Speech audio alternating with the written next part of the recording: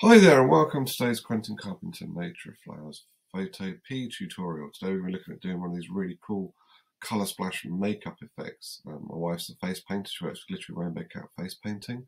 She has these beautiful eye designs.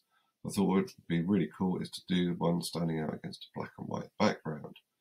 To do this, it's really straightforward. What you need is a photograph of the original face. You will then need to create a duplicate layer of that. So right click on the layer menu and click duplicate layer. Then you'll need to go to your image, adjustments and black and white and click OK, and you'll have a black and white copy of the image. Then you will need to go to the background image and click select the color range. Wait for it to load a moment. Then you need to defuzzy it and click on the colors that you want to select.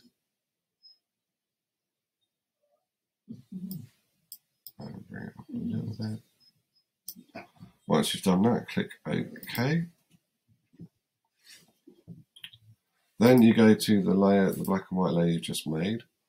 You go to select inverse, and then you click on the layer mask and it masks out those layers, and you can see I've picked out all those pink colours here, which is really lovely.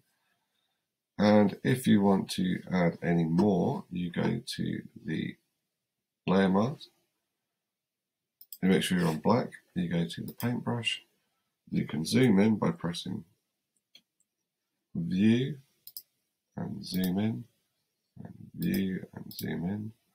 And you can change the size of your paintbrush so that it's the right size. Then you can mask out some more of the paint so you get the colours coming through from all of your design.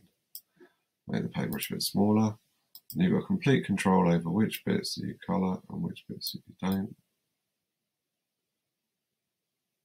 And it's a really, really useful tool. That's a bit small, that one. Make it a little bit bigger.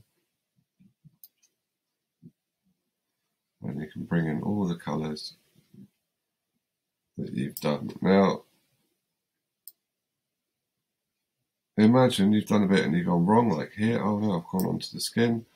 You simply switch the colours over here to the white, and then you go over it, and you can replace it with the layer mask. So you can play around with your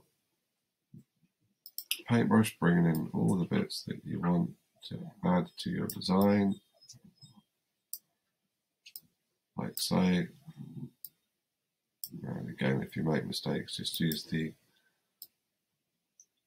button like that, and you can have a lot of fun creating all sorts of colourful black and white images. It's a really straightforward technique. Obviously, make sure you are on the layer mask menu here and you're using the black and white accordingly to delete the or add the mask as you see fit. Hope you've enjoyed today's tutorial. If you have, obviously give it a thumbs up and pop over to the channel, hit that subscribe button and tick the notification bell to be updated when I make new tutorials. Okay, thanks for watching and goodbye.